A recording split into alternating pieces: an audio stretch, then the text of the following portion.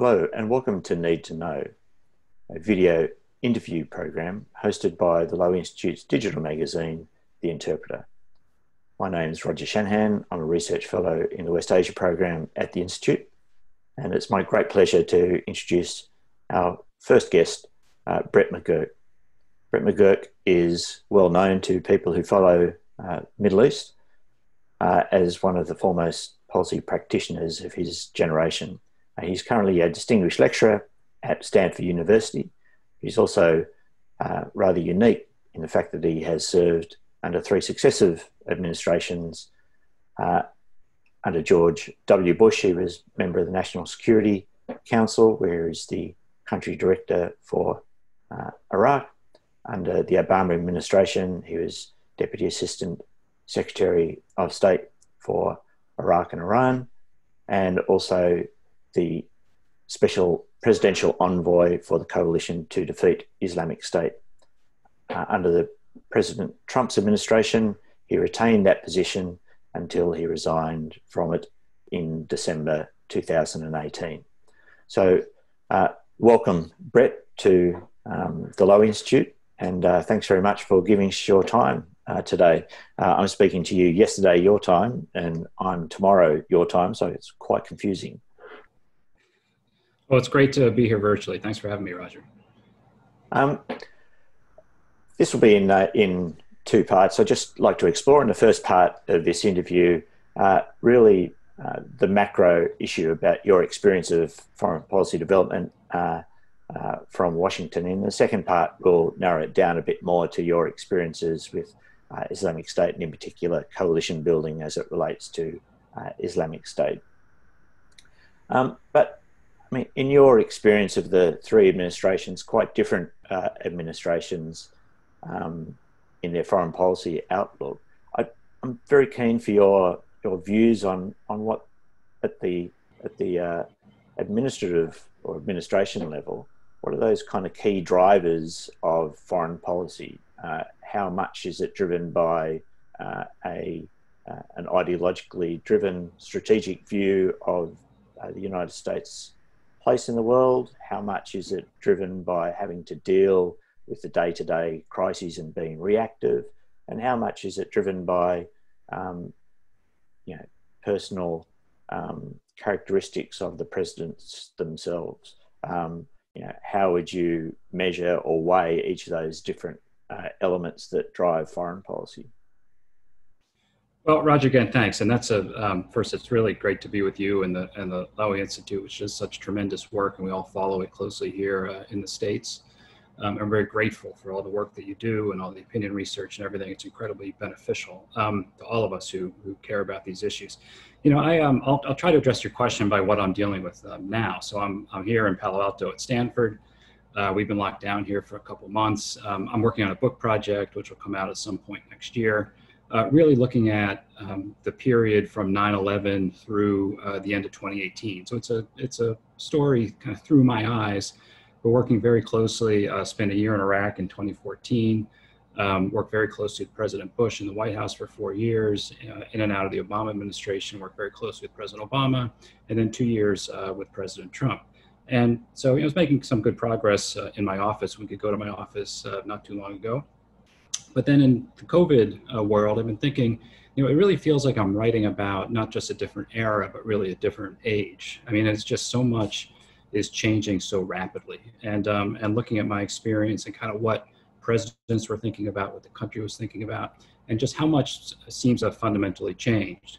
But when I step back a little bit, the broader lessons that I'm trying to draw in telling these stories, I think really apply even more so now as we look kind of beyond the horizon, and I think a period of constrained resources, and I think one of modest expectations. And that really is a lesson of just getting back to first principles, the fundamentals of sound decision making at the highest levels of any country. And that is just the basic principles of being very careful about how we define our strategic objectives abroad. Really thinking, I mean, this is a kind of, it's an elementary point, but it's one that often gets lost when you're in the Situation Room in the Oval Office. And that is, how do we define our objectives? And before we declare to the world that we have a specific objective, let's ask the hard questions about how we're going to achieve it, what the resources will be, what our allies might think, how our adversaries might react, just the kind of the essentials of good decision making. And so I'm really writing a story about getting back to first principles, the alignment of ends, ways, and means, and the risks of having objectives, setting objectives without having your resource base really thought through, without thinking through costs and consequences, without thinking through how your allies, adversaries, competitors might react. And so, I had this unique experience of coming to Washington in the summer of 2001 as a law clerk in the U.S. Supreme Court. And that was a time in the United States in which the Bush v. Gore was the Supreme Court had basically just decided the presidential election. The country felt very divided at the time.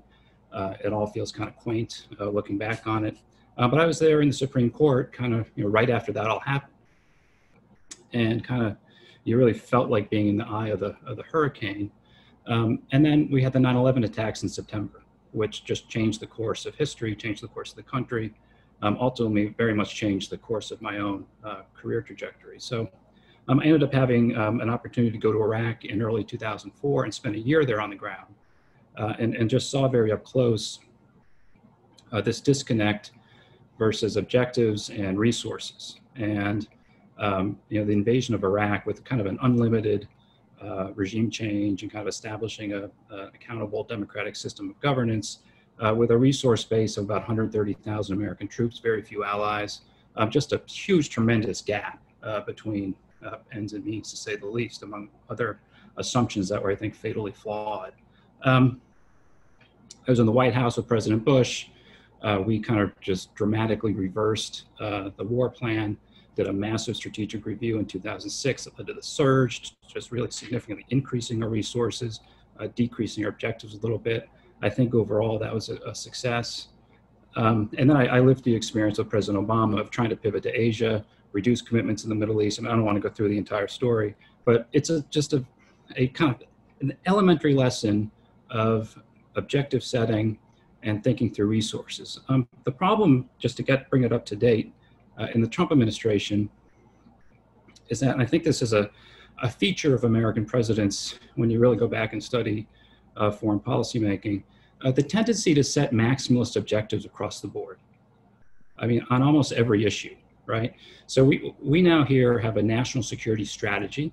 The national security strategy, which defines U.S. strategic policy, is oriented now around great power competition. And that means like, we don't call it pivot to Asia, which was the Obama administration, but it really is a reorientation. And I was in the Trump administration when this was done. And it was pretty clear that we are going to prioritize, particularly Asia. And that means the Middle East will have a lower priority scale. So one thing that meant, while we continue to really prioritize the fight against ISIS, and we'll talk about that, I think, in our later discussion about how that went, what we did, where we are now, it was also very clear we're not going to get significantly new resources for the Middle East, right? So kind of make do with what you have. At the same time, though, as we set that national security objective, great power competition, our objectives in the Middle East actually increased. So on Iran, a significant increase in objectives, pulling out of the JCPOA. Pompeo gave a speech with 12 points, which are basically, it's effectively a regime change policy. I mean, nobody calls it that, but that's what it is. In Syria, which I was working very closely on, which is just one of the most complex foreign policy problems, to say the least, but our objectives there actually increased, right? So not only the war against ISIS, we also want to see all Iranians leave Syria, and we still have, which is effectively, we want to see Assad either fundamentally transform himself and how he governs, which is highly unlikely, or somehow remove himself from power through a Geneva-led political process, which has been going on for a decade.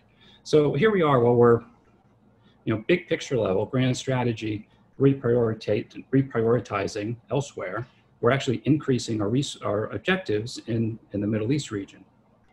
And this is all going on at the same time that we are kind of shedding alliances, And I felt this very up close, of course, dealing with all of our allied and partner capitals. And in the Middle East, partners of ours, and I use that term broadly because every capital has their own interests, but start to really kind of go after each other. And so rifts that had been opening a little bit, but that we had been working, as the United States does, as diplomats quietly to try to keep them at a low boil, really burst into the open. And that is Qatar, UAE, and Saudi, Qatar, Turkey, Egypt, UAE, Saudi, that kind of divide. And that just kind of really burst open. And because we weren't doing all that much maintenance diplomacy, which is really critical, those problems got even more complicated. So just breaking in there, is that one of the issues that when you're talking about ways and means that perhaps Washington has been underweight in for a number of years in that maintenance of relationships, not only in the Middle East, but maintenance more broadly, because you need to be able to draw on those kind of links, but it's very difficult to do if you haven't spent enough time in maintaining them. Do you think that's a fair criticism? Yes. So if you are going to have a national security strategy, which is going to focus on great power competition, which is kind of the phraseology of the day and of the moment, what are the ways and means to actually effectuate a policy like that? I think number one, our comparative advantage of the West, of the United States, of Australia, is the ability to build alliances and maintain alliances. That is the critical ways and the part of the means actually of actually harnessing our strength to be able to do great things in the world. So if you're not paying attention to that and you're not very focused on the day-to-day, the blocking and tackling, we call it, to use an American football phrase, of maintenance diplomacy, you're actually going to find yourself in a worse position vis-a-vis great powers. Again, this is not a earth-shattering point. This is like master the obvious stuff, but this is stuff that we, I think, are getting fundamentally wrong. And if you go back to there's a lot of talk these days about new Cold War and everything, but you really go back to the foundational documents that were established in the Truman administration, the Eisenhower administration, George Kennan's long telegram. It talks about, our strength, U.S. strength is really greatly harnessed. It's where our foreign and our domestic policies meet and intersect. And what does that mean? That means our strength at home, what's happening here at home, will pretty much determine how effectively we can be abroad. So we have a lot of problems in our country right now. We're greatly divided. We have a $25 trillion in debts, which are continuing to increase. And so to take on all these problems around the world, setting maximalist objectives everywhere, while we also don't have our own house in order, I think you are setting yourself up for a massive fail.